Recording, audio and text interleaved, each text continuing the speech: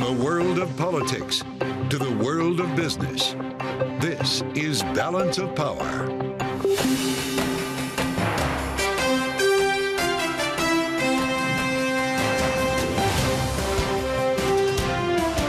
Live from Washington, D.C. From Bloomberg's Washington, D.C. studios to our TV and radio audiences worldwide, welcome to Balance of Power. Alongside Kaylee Lines, I'm Joe Matthew. Today marks 2 years since the overturning of Roe v. Wade. The Biden campaign seizing on the anniversary of the Dobbs decision to spotlight abortion rights and blast former President Trump. This as both men prepare for Thursday's presidential debate in Atlanta. We'll have more on what's at stake with political scientist Lara Brown coming up this hour. And Israel signals it will shift its focus from Hamas to Hezbollah as Netanyahu gives contradicting remarks about the prospects of a ceasefire deal in Gaza. We'll have more with Aaron David Miller of the Carnegie Endowment for International Peace. So obviously much to discuss today, Joe, as we begin this week, really looking ahead to Thursday and the many issues that will be on the table at that first presidential debate. Yeah, of course, we know the rules are set. That's about all we know about the way this is going to go. We're going to find out here together. Of course, we'll have special coverage for you here Thursday for the presidential debate. But Kaylee, you know, when you think about what our polling has borne out, the economy, number one, the border, and of course, the issue of abortion, which we've been talking about a lot today. Yes, because today marks 2 years since the Supreme Court overturned Roe v. Wade, the landmark case that had protected the right to an abortion nationwide for nearly 50 years. President Biden laying the blame squarely at the feet of one man. Here's what Donald Trump says about your freedom. After 50 years of failure, with nobody coming even close, I was able to kill Roe v. Wade. Decades of progress shattered just because the last guy got 4 years in the White House. Joining us now with more is Bloomberg's Saleha Mosin. So, Saleha, interestingly, we haven't heard from Donald Trump on the Dobbs decision today, but certainly the Biden administration not missing this opportunity to spotlight abortion. Kaylee, Democrats really shouldn't miss this opportunity because what we're looking at is an election with two historically unpopular candidates. So if we carve out just the Democrats, they are trying to find a way to get voters to the polls, get Democrats to the polls. If they aren't excited enough about Biden to come out and vote for him and then go down ballot, they're starting down ballot. There's abortion, reproductive rights. If they can get this initiative on the ballot, it will force people out on Election Day, come out and vote. And hey, by the way, check Biden at the top of the ticket. This has a mobilizing factor even in states, though, without a ballot initiative, right? We've seen Kamala Harris take this on, and her portfolio is probably her most important issue that she's leaning into. What does Joe Biden need to do Thursday night to hit that home? There's a couple of things he needs to do, but on this issue, I think he needs to demonstrate to the American public and the core group of Democrats that he is trying to get out of their homes and come vote that he can actually make a difference and how reproductive rights really are on a knife's edge in the country. He certainly can strike a contrast. Bloomberg's Saleha Mosin, we thank you for being with us at the table. Also in Washington, Israeli Defense Minister Yoav Gallant visiting the State Department today to meet with Secretary Antony Blinken. This trip coming as Israeli Prime Minister Benjamin Netanyahu says intense fighting with Hamas will soon be put on hold, scaled back, some forces redeployed to fight Hezbollah in the north of the country. For more on that, we bring in Bloomberg's Nick Wadhams. A lot to talk about here, Nick, as we learn as well that Benjamin Netanyahu is essentially stepping away at last from this proposed ceasefire. Are we about to see a second front, essentially, in this conflict? Well, that's what it looks like, and that's really what this administration is working furiously to prevent. I mean, this would be the nightmare scenario that we have all talked about basically since October 7th, the widening of a regional war that would obviously pit Israel against Hezbollah, but the way that it would roil the region and set countries even more against Israel would just be staggering. I mean, this is something that President Biden is doing everything he can to head off. And there are just so many questions here. I mean, Prime Minister Netanyahu is saying, OK, we're going to focus less on Gaza and focus more on Hezbollah. Hamas is still in place in Gaza. So a lot of questions about why he's doing this and what may come next. Well, and considering that Hamas is still in place in Gaza and that Israel maintains its objective is to completely eradicate Hamas, where are we on the ceasefire prospects that Joe was alluding to after President Biden outlined this deal, Netanyahu seemingly isn't all that into it. I think what you saw was a big gamble by President Biden coming out saying, listen, Israel supports this deal, Hamas does not, let's get this thing done. The ceasefire is going nowhere right now. Israel still insists on Hamas's total destruction. Hamas says it's not going to agree to any sort of ceasefire that doesn't leave it in control of Gaza. The result is that this is just a Gordian knot that cannot be broken, and I think you're seeing an administration that's looking across its Mideast policy and thinking, okay, attacks by the Houthis are still up in Yemen. This pier we built is not getting aid to Gaza. We're not seeing a ceasefire. They're in a moment right now where they're sort of saying, what has become of our Mideast policy post October 7th, and what do we do now? And a month from today, Benjamin Netanyahu is scheduled to be in Washington addressing a joint session of Congress. If there is, in fact, a second front open, if there's a war with Hezbollah underway, does he still visit the White House? Does that speech happen still? Well, it's a great question. I mean, you know, he will find a lot of support from Republicans. Democrats do not want him to give that speech. But the issue you're really seeing here is what this is going to mean for President Biden, because after October 7th, he went to Israel. He gave Netanyahu a literal hug and certainly a metaphorical one as well, saying his support to Israel would be unconditional. Yeah. Once they start pushing into Lebanon, Netanyahu comes to Congress and almost certainly will criticize the Biden administration from Capitol Hill. There's a lot of talk in the administration now that President Biden is going to need to move in some way off of this unconditional support for Netanyahu, but he's not there yet. We'll see if he says anything about that on Thursday evening. Bloomberg's Nick Wadhams, thank you so much. Also breaking this afternoon, possible changes to the Federal Reserve's plan for big banks' capital requirements. Sources telling Bloomberg that the Fed's new plan could significantly lighten the load on Wall Street lenders. Joining us now is the reporter who broke that story, Bloomberg's Katanga Johnson. So, Katanga, obviously there has been a lot of pressure from Republicans on Capitol Hill, from the banks themselves, for these changes to happen. What exactly do we understand they look like?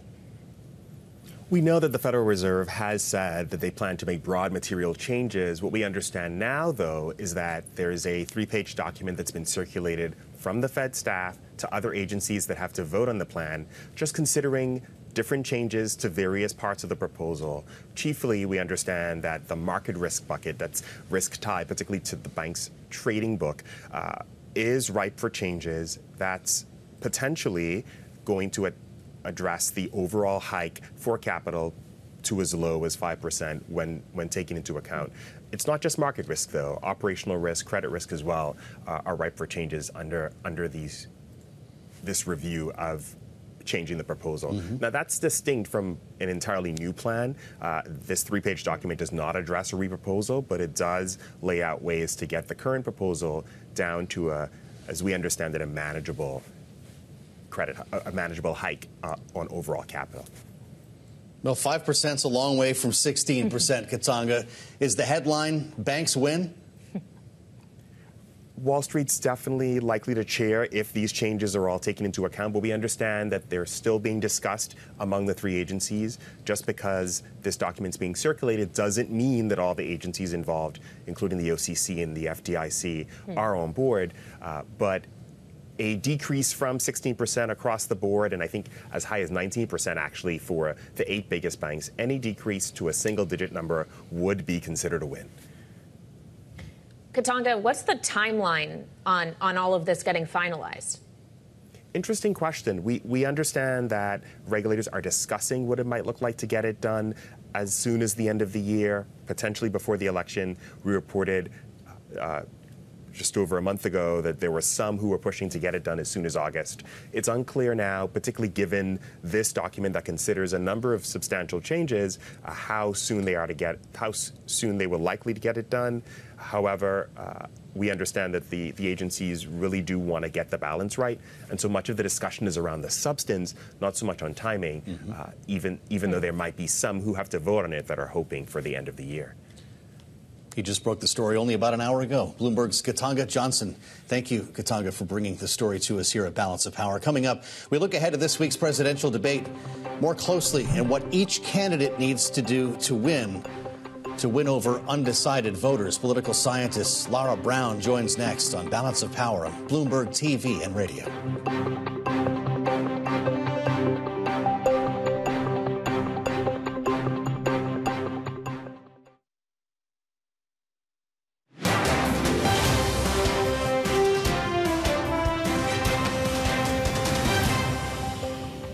for many of them, they're concerned not only about issues of women's rights and reproductive justice, but also the economy. When we asked in 2020 what the biggest concerns were, they said abolition, they said police, they said the killings of Black Americans, but now they're thinking about pocketbook issues. And if these two candidates, who are in the lead, in fact, can't speak to that very quickly, then they're going to see a lot of young people disinterested and disaffected. That was Jen Jackson, political science professor at Syracuse University, this past Friday, talking with me about the key issues that matter to young minority voters. Professor Jackson emphasized that both candidates need to appeal to the issues that matter most to young people at this week's debate, coming up on Thursday. Joining us now with Mara is Lara Brown. She is political scientist and author of Amateur Hour, Presidential Character, and the Question of Leadership. Lara, welcome to Balance of Power. Thank you so much for being with us. Of course, this debate is unique in many ways, in part because it is a rematch, a redoing of the debates we saw in 2020 between Biden and Trump. But there are things that make it unique, including how early it is in the cycle. They aren't even actually the official nominees yet. So are any voters, let alone the young minority ones who may be feeling very unenthused about both of these candidates, really going to be paying attention? Well, I think the hard part is always in presidential debates, you have the people who are partisans who tune in. Usually those who are somewhat interested voters or who are marginally aligned with either party, they ignore the debates because there's no one to root for. It's really a kind of partisan exercise in which both sides turn out in the audience their team to cheer on their candidate. Can I challenge the notion that we started with here that young people are going to be watching this at all on Thursday night? I'd love to think they're all here with us here at Bloomberg, and God knows we'll have the debate for everyone. But aren't they going to watch this clipped up on Twitter the next morning, or TikTok in some montage or meme that ridicules whatever the candidates were doing? And if so, that's going to direct the strategy by these two candidates. Everyone's going to go for a viral moment. Well, I think that's right. I do think that most Americans, it's not just young people, it's really most Americans, will watch the debate and hear about the debate. In fact, the political science literature is really clear on this, that what matters more than the debate itself is the conversation about the debate in terms of who is the winner or who is the loser. So it is often the post-debate analysis, and this is why the campaigns spend so much time trying to spin reporters and, claim that their side won the debate. Well, they spin after the fact, surely, but it does seem this time around there's some spin happening before, each side trying to lower the bar for themselves. Of course, with Biden, it's the question of whether he can just maintain energy for the whole 90 minutes. The Trump campaign now seemingly is really focusing on the moderators of this debate at CNN, the idea that they are going to have access to that button that will cut off the microphone. How does the pre-spin factor into how we should be looking at the actual debate on Thursday? Well, it actually determines significantly how people view the debate afterwards. And it's because it's all about expectations. The expectations that you have going into the debate inform how you analyze and judge the debate later. So if there is this sense that one of the candidates is going to do better than the other, and then, in fact, you find some confirmation bias during the debate, that becomes the main claim. And everyone says, well, of course, they won because they won. And it becomes very tautological. And this is why, in some ways, debates are not always the best format to really get at what these candidates are doing or how they'll serve the country as president. Donald Trump says in the speech the other night that Joe Biden's going to be on drugs, right? He wants to have a drug test. He went on Truth Social today calling for that, says he's going to get a jab in a part of his anatomy that I can't talk about here. Is that raising or lowering expectations for the president? Well, I think it goes along with what the Trump campaign's sort of mantra was in the weeks after the State of the Union address. They had lowered the expectations about President Biden's ability to deliver. And they accused him of being on something. That's right. And they accused him of being on something. And so I think what you see is former President Trump trying to kind of affirm and reassert that the only way that Biden can do well is if he's on drugs. Now, I mean, if I were the Biden campaign, I would probably go right back and say, great, I'll show up for a drug test. I hope you will too, you know, and I would put that out there. If this is going to be sort of a question of who's not on drugs, I do think we'll have an interesting conversation. I think we're talking about this right now. Yeah, of course, all of that, though, is focused basically on performance, not actually the words that they're saying, but how they're saying them. But debates are supposed to be just as much about policy, if not more about policy, than performance, theoretically. And you sound like you're about to disagree. Yes, I look at you sort of quizzically only because really most voters don't focus on policy. It's the partisanship of the two candidates that really inform their policies, and most voters and most Americans know that. They know what kind of the policy shorthand is because they know which party each candidate comes from. So this is a much more kind of personal, stature, character kind of a moment where voters are looking at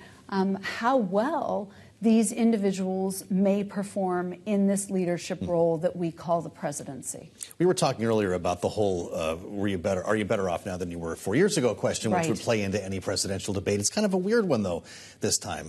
When Joe Biden thinks about the prices that you were paying 4 years ago, and Donald Trump thinks about the pandemic that you were living in with people dying around you 4 years ago. Do neither want to answer that?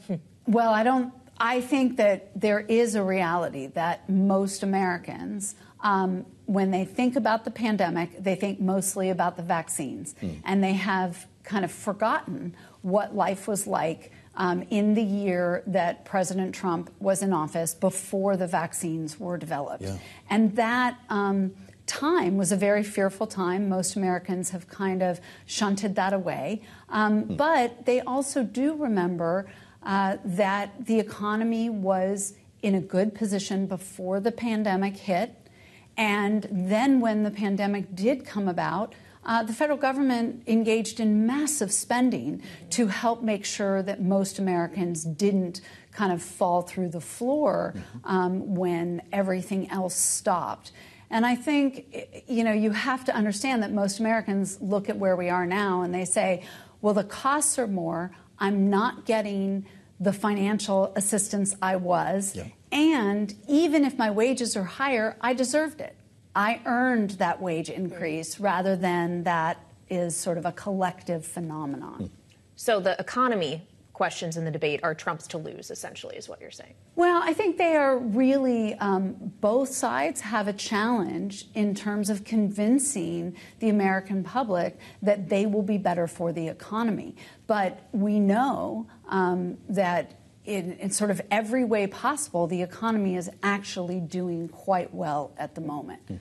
If anything, there's a question about sort of the disinflationary pressures that are coming toward goods and services, and there's some questions about weakening in the GDP now. Well, we'll see if we're calling this debate amateur hour by the time we're done. Lara Brown, we thank you for being with us at the table. It's great to have you back on Bloomberg.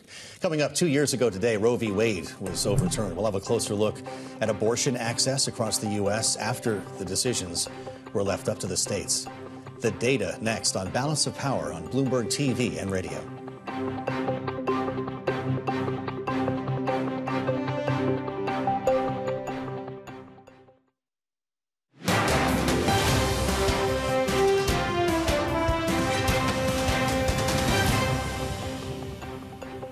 This is Balance of Power on Bloomberg TV and radio. I'm Joe Matthew alongside Kaylee Lyons in Washington.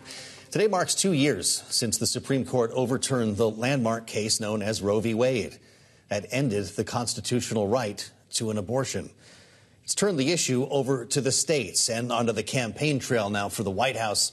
That's where Bloomberg's Tyler Kendall joins us now with a closer look at the data. Tyler?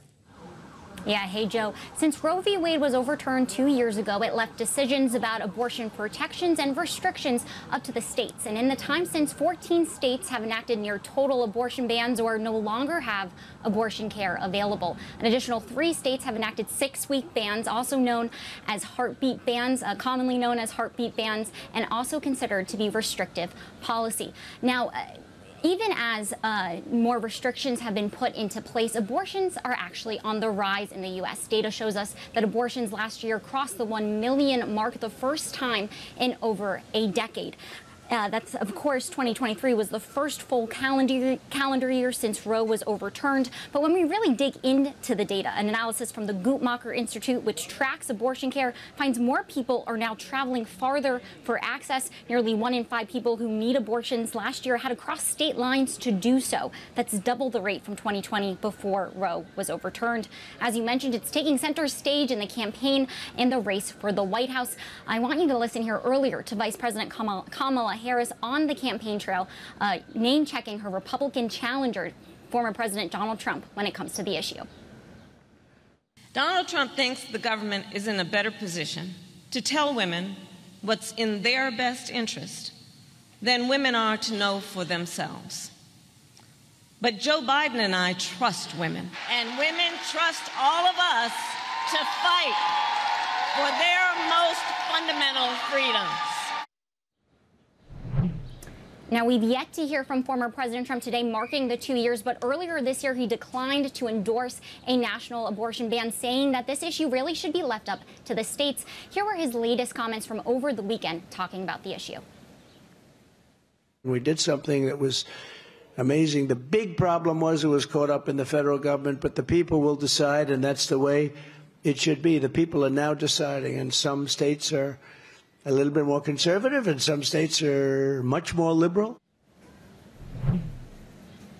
With the decisions now up to the states, a growing number of them are expected to see abortion-related ballot initiatives come November. Joe and Kaylee, so far 4 states have secured a constitutional amendment to appear on the ballot that would either enshrine or expand abortion access, including Florida, which currently has that 6-week abortion ban on the books. All right, Bloomberg's Tyler Kendall at the White House tonight. Thank you so much. And of course, Joe, as we mark 2 years since the court decided to overturn Roe v. Wade, we also are awaiting, potentially this week, an opinion from the court on another abortion-related issue about access to it in emergency situations. So another abortion-related ruling could be coming. That's true. I'm curious to see what role the issue plays in this debate on Thursday night. Yeah, whether definitely. Joe Biden says the word out loud. Or does he frame it as reproductive rights? Yeah, exactly. We'll all have to tune in Thursday to find out. But coming up here on this Monday edition of Balance of Power, a look at the escalation between Israel and Hezbollah and what it means for the war against Hamas. Aaron David Miller of the Carnegie Endowment for International Peace joins us next on Bloomberg TV and radio.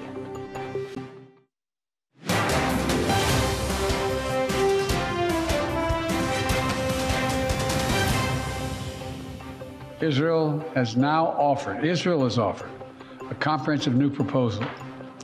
It's a roadmap to an enduring ceasefire and the release of all hostages. This proposal has been transmitted by Qatar to Hamas. The first phase would last for 6 weeks. Here's what it would include: a full and complete ceasefire, a withdrawal of Israeli forces from all populated areas of Gaza. That was President Biden on May 31st, a Friday, announcing an Israel-approved ceasefire proposal at the time. That deal, though, is never approved by Hamas and has been repeatedly questioned in Israel. Over the weekend, added confusion after Prime Minister Benjamin Netanyahu gave an interview saying, quote, "If there is an agreement, it will be on our terms, and that would not mean ending the war, withdrawing from Gaza and leaving Hamas rule intact," unquote. Then earlier today, a statement on the official X account of the Prime Minister saying in part, quote, "Our position has not changed," unquote. Joining us now to carry on this conversation once again, Aaron David Miller, Senior Fellow at the Carnegie Endowment for International Peace. Aaron, it's great to have you back. We've been trying to get a sense, as you know, for weeks about the status of this ceasefire proposal. But after what I just said, do you think there was ever a deal to begin with? I think it's really hard. And thanks for having me. You know, what matters in a negotiation ultimately is time and urgency. Deals close when both parties are in a hurry. And sadly for the administration, the clocks of Hamas and the government of Israel are actually more in sync than the Biden clock. I don't think the prime minister would accept a comprehensive agreement, even though he signed on to it, unless somehow he could ensure that Hamas would not remain as a vibrant or vital force in whatever post-conflict governing structure exists in Gaza. And Hamas is not going to trade the remaining hostages, even if they agreed to a phase 1 deal, limited exchange for 6 weeks ceasefire. They're not going to trade the remaining hostages for anything short than cessation of hostilities and withdrawal of Israeli forces and security and safety for their senior leaders. So I think there would be a chance for a phase 1, but not a comprehensive plan, no. So it all comes down to the end game, essentially, what the day after is going to look like, and the fundamental disagreement between Israel and Hamas on their different views of what that is. Is that something that, frankly, any of these mediators are going to be able to help them negotiate, whether it's Qatar, Egypt, or the U.S., or is this literally just the Netanyahu government and the leaders of Hamas? I think it's the two major combatants, Hamas, responsible for the terror surge of October 7th, and the Netanyahu government, now minus Benny Gantz, for conducting the operations in an effort to destroy Hamas's military capacity and the resulting exponential rise of Palestinian deaths and the humanitarian catastrophe in Gaza. So it's the two combatants. They've controlled the ebb and flow of this conflict from October 7th, and they continue to control it now. And in a conflict where both sides see the stakes as existential or near existential, the influence of outside parties, even one like the United States that has leverage over the Israelis, is going to remain very limited. And I'm afraid that's where we are right now. Well, as you know, Aaron, there have been a lot of questions about whether a new front could open to the north with Hezbollah. Earlier today, we spoke with retired General Kenneth McKenzie, his former commander of U.S. Central Command, who told us this about Israel's ability to potentially fight a war on two fronts. Israel does have the capacity to fight a two-front war, but it would be a war fought at a much higher level of risk, and there would be far greater damage to Israel if they enter this war. It's important to understand what hasn't happened so far is a massive LH, Lebanese Hezbollah attack into Israel. There have been tit for tats across the border, but Hezbollah has not chosen to strike south with the very lethal, very highly capable weapons that they've received from Iran. So, Aaron, what's likely to happen first? A ceasefire with Hamas or a new war with Hezbollah? Well, they're tied in together. It's really difficult to imagine, and maybe risk aversion will prevail. Maybe the government of Israel and Hezbollah don't want to open the box of what General McKenzie is talking about. And what he's talking about is Hezbollah's 120,000 to 200,000 high trajectory weapons of various ranges of lethalities and precision that can cover most of Israel's infrastructure and most of its population centers. And on the Israeli side, a massive ground campaign. They use 4 divisions in Gaza. Lebanon is much bigger to destroy Hezbollah, push it back from the border, and destroy, unfortunately, Lebanese infrastructure. A lot of Lebanese are going to lose their lives. And it may spark a regional war. I don't think, however, that the risk of such an occurrence can be discounted as long as the Israeli-Hamas conflict goes on. And that I think, is the sort of double bind that the administration finds itself in. I'm still banking on the risk aversion that for the last 18 years, since summer of 2006, has kept Hezbollah and Israel from launching the kind of military engagement that I just described. Because if they don't and they get into this, the Middle East is going to see something it's never seen before. A major regional war, rising oil prices, plunging financial markets, and a degree of instability, which could involve pro-Iraqi and Iranian militias striking U.S. targets, Israel and Hezbollah in a massive exchange. Iran will get into this. We will get into this. And I suspect the longer it goes on, the greater the chances are that the Gulf will be an arena of competition. And nobody wants to see anything like what I described. I just don't see at this point how you can completely discount the risk unless you can get a ceasefire in Gaza. It's a terrifying picture that you're painting, Aaron, but just so we understand you clearly, essentially you think if another front were to open between Israel and Hezbollah directly, that opens the regional conflict because it won't just be Israel and Hezbollah, it will be the United States and Iran that are directly drawn into combat? Hard to imagine they stay out of it, given the nature of the exchange. Remember, in the summer of '06, you had 5,000 Hezbollah with relatively low-tech weapons shutting down the northern half of Israel from Haifa to the Lebanese border for 33 days and 34 days. And they were launching rockets on the 34th day. Now you have a massive arsenal supplied by Iran, and you have not just unguided short and long-range missiles, you have precision-guided missiles, which can target Israeli population centers and critical infrastructure. Hezbollah doesn't have thousands of those, they have hundreds of them, but they can still do enormous damage on the Israeli home front. So again, Middle East has never seen anything like what I'm describing, and that's why it needs to be avoided. Can it be?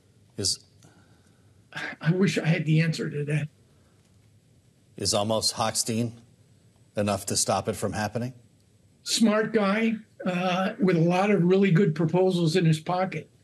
And I think there is a deal that would essentially de-escalate the situation. I just don't see how you get out of it without first quieting down the Israel-Hamas front. Because Hezbollah, I think Hezbollah does not want a major engagement with Israel right now. I think the Iranians, with the death of President Raisi and elections coming up, I don't think they want it. And, the prime minister is due here July 24th to address the joint session of Congress. Frankly, I'm not sure he wants that right now either. But again, there's got to be enough will and space on the part of the combatants to let Amos Hochstein, very talented, very focused, to do his work. All right, Aaron David Miller, Senior Fellow at the Carnegie Endowment for International Peace. Thank you so much, as always, for joining us this evening. We appreciate your time. Now coming up, Democrats seizing the moment to highlight abortion rights as we mark the 2-year anniversary of the Dobbs decision. We'll be joined with our political panel next on Balance of Power on Bloomberg TV and radio.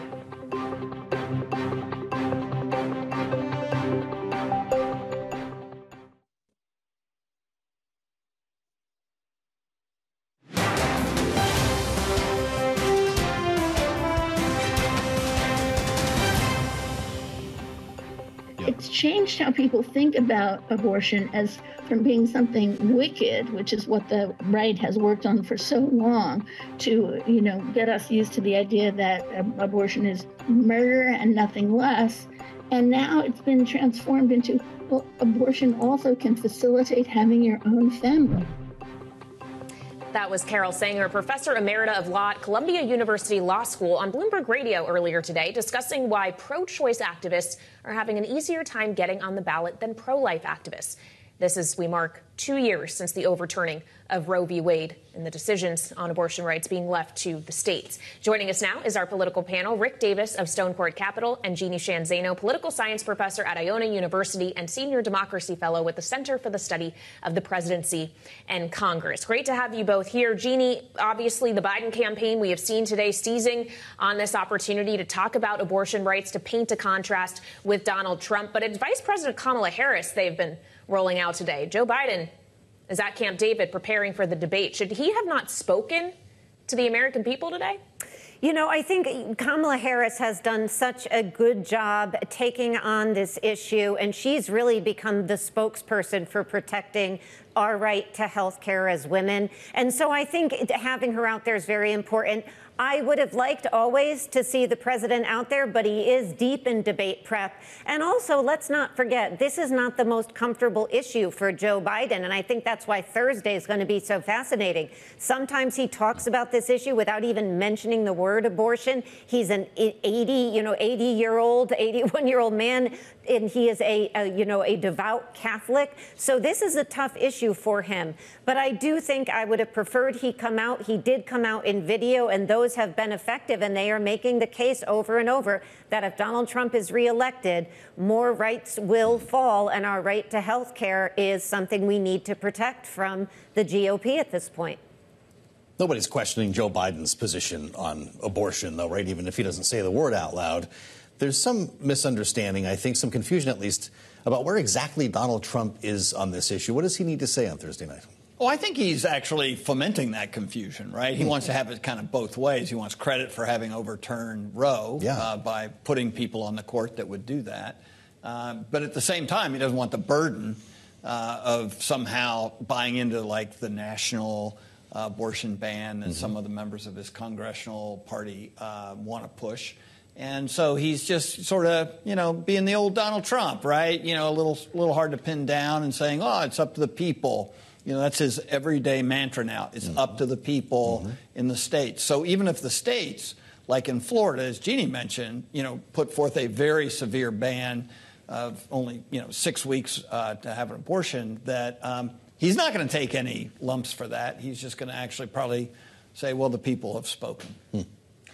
Of course, we've heard a lot from Donald Trump over the weekend. While Joe Biden was holed up at Camp David, he was in Pennsylvania speaking at the Faith and Freedom Coalition, specifically talking about an idea that he floated to Dana White, this chief executive of the Ultimate Fighting Championship, UFC, about setting up a migrant league of fighters. I have an idea for you to make a lot of money. You're going to go and start a new migrant fight league. Migrants, only migrants. And then at the end of the year, the champion migrant is going to fight your champion. And I hate to tell you, Dana, I think the migrant might win. That's how tough they are. This is not a normal situation. And Rick, Dana White was asked about this, confirmed that Trump did indeed suggest that, though he said he did it as a joke. Can you afford to be making jokes like that at this point in the election cycle, and especially when you're about to be on a debate stage with Joe Biden on Thursday? Yeah, I think his last line was the appropriate one. This is not a normal situation. Why would you go to a faith and family rally like that on the eve of the anniversary of the overturning of Roe, and your only message that comes out of that whole event is some kind of messed up theory of having a migrant, boxing league? Honestly, it's a huge problem for him, in that when you watch him on that clip, he's looking straight into the camera, which means he's not reading off the teleprompter, which means he's on his own. Yeah. And I think this is the thing that keeps the Trump campaign chiefs up at night, especially this week, is thinking, when he looks up at that camera on Thursday night in that debate, you have no idea what's going to come out of that mouth. And he might just feel like this is another good idea to sell to the American public. Wow. Maybe he's got a little thing going with pay-per-view. Kind of surprised this isn't getting more coverage in this case. Jeanne, I don't know if Donald Trump's reelected, if he plans to rebuild the Coliseum, or how all of this would come together here. But are we just in a world now where nothing matters if it comes out of Donald Trump's mouth? We seem to be, the idea that there would be, something akin to a fight club for migrants, and it gets worse than that. He's talking about exploiting people at a moment of horrific distress and then deporting them, all for money, because he talked about the fact that they would make money off of this. I mean, it's utterly deplorable. He said it twice over the weekend, once to Rick's point to a Christian group. And the laughter he is hearing as he often tests these messages is what he thinks is going to resonate with people broadly. But as Karl Rove said on Fox over the weekend, he has been losing support amongst independents, and that is a problem for him since the conviction. If he wants to win, he's got to win independents. A 9-point drop in that category is a problem for him. And I think these kinds of statements are part of the reason. So he is going to have to watch himself at an event like the debate, where he'll likely get many more eyeballs than he got in his rallies over the weekend. But what he's not going to get, Rick, is something Jeanne just mentioned. Reaction from an audience, whether it's laughter or applause or boos, all of that will be missing. There will be no audience present. Could that actually change the behavior of the former president, because this will very much not be a rally? Yeah, I think it's going to offset his timing. He's a performance artist, so I don't doubt that he can do something in front of a camera. He didn't have an audience when he did The Apprentice. And so I think that, you don't underestimate his ability to sort of function within the confines of a studio. He's more used to it than Joe Biden is. And so I think that the real question is, how much will he go off script? Because that is something he's been doing a lot lately. It's been vexing his campaign because they can't seem to get a decent message week going. And I think this is going to really tell the American people whether or not they're entered into potentially a Trump administration that's off the rails, or whether there's this new, improved, more sober President Trump that they can anticipate seeing. And I think this is a key night, Thursday night, for Donald Trump to show one or the other. That's why we'll have special coverage here on Bloomberg TV and radio. Hope you'll join us starting at 8 p.m. Washington time. We'll have the debate itself and the analysis that you would expect. Coming up with our panel, we'll turn to some of the races to watch on another primary day tomorrow. More with Rick and Jeanne next on Balance of Power on Bloomberg TV and radio.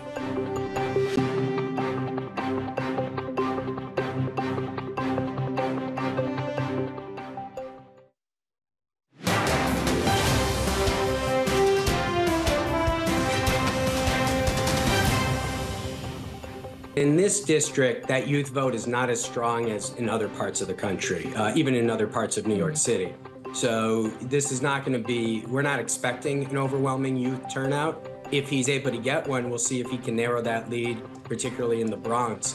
But there's also going to be a very strong older vote, and that's what we normally see in these primaries. Spencer Kimball, Emerson College Polling Center Executive Director, talking with us earlier today on Bloomberg Radio on how voters over 40 seem to favor Westchester County Executive George Latimer, while voters under 40 turn to New York Representative Jamal Bowman. Back with us now, our political panel, Rick Davis of Stonecourt Capital and Jeanne Zaino, political science professor at Iona University, senior democracy fellow at the Center for the Study of the Presidency and Congress. Jeanne, you're in New York right now. This is what we're looking at on a primary day tomorrow. Emerson College, Spencer Kimball has the congressman down by 17 points in his most recent survey. Are there enough young people who could make up the difference? I think it's going to be very tough. I know this district well. I live in it. I know both of these candidates. One thing that, a lot of focus, obviously, in this district on what is going on in the Middle East. But beyond that, I could tell you that George Latimer has been a fixture in the district in a variety of capacities as an elected official for many, many years. And so he is a well-known entity. Even though Jamal Bowman is the incumbent in this case, it's one of the rare times in which I think the challenger is better known, actually, than the incumbent in some ways. And so we may see this as really the first race of this cycle in which an incumbent loses. I think that is probably likely. Spencer mentioned this with the Emerson poll. We haven't gotten a lot of polls, but primary turnout in New York is notoriously pitifully low. And so I don't think we're going to get huge turnout. There's been an early vote, and I think Latimer is really favored on this one, unless the rally over the weekend, which had craziness of its own, was able to get out some of the more younger voters. But I'm not inclined to think it goes in that direction. Well, Rick, as Jeanne points out, this is a safely Democratic district, a Democratic primary. Is this going to be a tell on what will happen in November for Democrats as a whole as they try to navigate the Israel question? Yeah, look, I think this is a pretty good tell. I like that term because I think this is a classic contrast between two people who have diametrically opposed views on Israel. And Latimer has been a consistent supporter of Israel, and Bowman, as a member of the squad, has been a consistent critic of it. And so I think this is a clear line that voters are going to choose from. And as you can see in the polling, it's not even close. And if you have to look at what the best possible turnout is for a election like this, where it's going to be a low turnout, you want those over 40, over 50 voters, because they turn out in much higher rates than anybody from 18 to 30. So I think this is a lock, and it's a lock for good reasons. Well, we'll be talking about this a lot more tomorrow and Wednesday, of course. Tomorrow, primary day, and our thanks to our great panel, Rick Davis and Jeanne Zaino. Thanks for the insights to both of you, as always. Check out the Washington Edition newsletter for more on all the stories we've been talking about this hour. Find it on the terminal and online. Thanks for joining us on Balance of Power. We'll see you right back here tomorrow on Bloomberg TV and radio.